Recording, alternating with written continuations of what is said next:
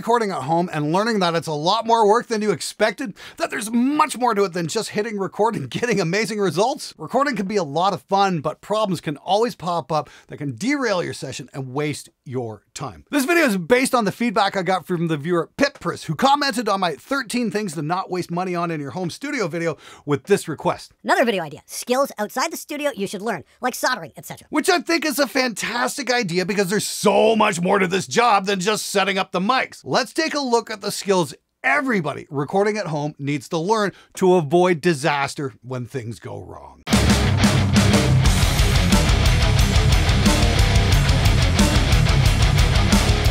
Number 1, soldering. I can't emphasize just how important learning to solder is. This is the #1 skill you should be picking up on your journey from aspiring engineer to the guy who can make shit happen. Soldering comes in handy in so many ways. Fixing broken cables, changing out speakers in guitar cabinets, wiring new pickups, fixing cold solder joints on guitars, fixing Harley Benton's crappy wiring on their Active V guitar, and most importantly, building your own custom cables. You can get bulk packs of 10 pairs of XLR connectors for only 20 bucks. I'd also recommend getting a low-cost soldering station instead of just a cheap iron. I got this on Amazon for 30 or 40 bucks and it's never let me down. Grab yourself a spool of bulk mic cable and save yourself a small fortune. Just remember, liquid solder is not glue. Let your iron heat up. Put a small bit of solder on it, and this is called tinning up, for better heat transfer. Then be sure to heat the two items you want to bond. Put a little bit of solder on the joint, remove the iron, and let the connection cool. Then tug on it to make sure you've made a proper connection. Remember, we're trying to bond the items on a molecular level, so we need to get those molecules moving. As they cool, they slow down and the two pieces will lock together. Above all, once you've made your connection, never, ever, ever hold the soldering iron like this and admire your work. I did exactly that at 14 and a great big blob of liquid metal dripped onto my arm, and I've still got the scar almost 40 years later. These things can be dangerous. I learned that day to treat the tools with respect. Number 2, basic amp repair. This is something I had to learn the hard way. That tube amps can be finicky bastards and break down at the most inconvenient times possible. I had a chance to hang out with Warren Hewitt and Cameron Webb at Cameron's studio to work on some guitar stuff. And halfway through the session, a preamp tube in the amp we were working with, so I had to figure out which one it was and to find a replacement. And it wasn't a 12AX7, it was a 12AT7. And I remember trying to find one at the local guitar center, but surprise, surprise, they didn't have any in stock. But here's what I love about YouTube. I was standing outside the guitar center, searching my phone, looking for somewhere to dig up this tube, and a fan of the show came up and introduced himself. "Hey man, what you doing in Orange County?" I explained I was looking for a tube that Guitar Center conveniently didn't have. And he said I should check out this electronics store about a mile down the road from where we were. He pointed it out for me. So I drove down there and found the tube, got back to the studio, got it installed, and we went back to work. That whole session was saved by a fan. So dude, I thank you from the bottom of my heart for that. I owe you a beer. Now the hilarious bit was Warren and Cameron were looking at each other like, how the hell did he pull that off? And I explained to them that because Windsor is such a small city, we really don't have much in the way of amp techs, and if you can find someone who can repair yours, you'll be waiting months to get it back because they're so freaking backlogged. So you have to learn basic maintenance on your own. Changing a vacuum tube is super simple. Make sure your amp is powered down and cooled off, and pull the tube out by rocking it back and forth slightly. Grab your new tube, make sure the pins line up, and pop it in. Bam! You are in business. It's really that simple. Now, having a spare set on hand in your studio might be a great idea because you just don't know when something might go wrong. Another thing to have on hand, keg deoxit. This is great for fixing noisy volume pots on amps, guitars, you name it. I bought this can back in 1997 and it's still only halfway used. This is what I call a great investment. Number 3, time management. The one skill we all need that is never taught in schools: how to manage our time. It's almost like the powers that be want us overworked and exhausted. To get the most out of our day and hopefully put some time in on our recording skills really does require a plan. Set aside the time you need. And if you're serious, that means giving up other things like video games or sitting in front of a TV. Make yourself a to-do list and prioritize what is actually going to get you closer to your goals first, and stick to it. And if you're sleeping until noon and wondering why nobody is giving you your big break, go find a mirror. Number 4, Guitar maintenance. Unless you love the idea of paying somebody to fix all your guitars, you should really consider picking up a few essential tools, like a set of precision screwdrivers, a string winder clipper, a drill bit winder for quick string changes, and a guitar multi-tool. Now, I love the one from Ibanez because it has the short hex keys, which will fit into a truss rod cavity perfectly. And apparently somebody else in here did as well, because mine grew legs and disappeared. Seriously, I gotta go find another one, but it was great while it lasted. Now, being able to do your own guitar maintenance will save you some serious cash over time. Minor things like neck adjustments, fine-tuning intonation. These are skills that can be picked up easily. A good rule of thumb is if your action is too high between the nut and the 12th fret, turn the truss rod clockwise to add tension. This will straighten the neck out slightly and lower the action. The strings put a lot of force on the neck and naturally want to cause it to bow. The truss rod counteracts that force, and the amount of tension we apply can fine-tune the amount of bow, thereby adjusting how high the strings are. Remember, when adjusting the truss rod, to always have the correct size tool and never force anything. Make 1/4 turn adjustments and wait for the neck to settle before adjusting again. If you strip your truss rod, you're screwed. So make your adjustments carefully and don't rush it. Now, if the action is too high from the 12th to the bridge, use the string saddles to adjust the height on them. Again, this is where having a guitar multi-tool comes in real handy, because it should come loaded with hex keys that are the proper size. So you won't have to dig through a pile of them looking for the right one. Now, adjusting intonation is another seriously important skill to learn.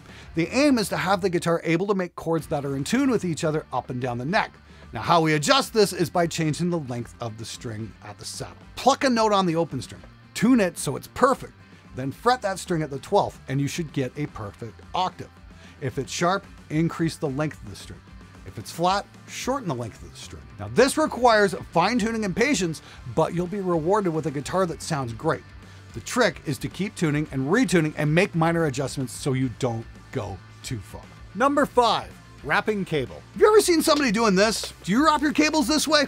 Well, stop it already, because that's a great way to break your cables and they'll become a tangled mess of spaghetti when you store them. Let's wrap cable the smart way. Let's use the over-under method. Now, I don't know who came up with this, but whoever you are, thank you. You have cleaned up my studio immensely. Now, this can seem a little confusing at first, but with a little bit of practice, you can get this down and it'll be wrapping cable in no time, and you'll do it much more quickly and efficiently. So what we want to do is we want to start with the cable facing away from us in our left hand, like so. Then we grab a length between our thumb and our first finger and twist towards ourselves, forming a perfect loop. And the second part here, this is the part that confused the hell out of me, is we want to take the next part of the cable in an open hand like this and make a fist and then flip towards like so. And then we just alternate. It's real simple at this point. So thumb, first finger, twist towards, open hand, fist, flip towards. Look at that. And just keep going. Thumb, first finger, twist towards, open hand, fist, flip towards. And then finally, thumb, first finger, twist. And now we've got our perfectly wrapped cable just like that, no problem at all. And then we just finish with a Velcro tie. This cable is good to go till the next time we need it. This skill works on everything: guitar cables, mic cables, extension cords, even rope. I was working on a home improvement project with my dad a few years back, and at the end of it, we did a cleanup, and I handed him his rope back perfectly coiled. The disbelief in his eyes, he looked at me like I was from Mars. Where'd you learn how to do that? Well, I learned it down in Nashville. How? Roping steers? No, actually I learned it from Derek from Rev Amps, helping him clean up his booth after Summer NAMM.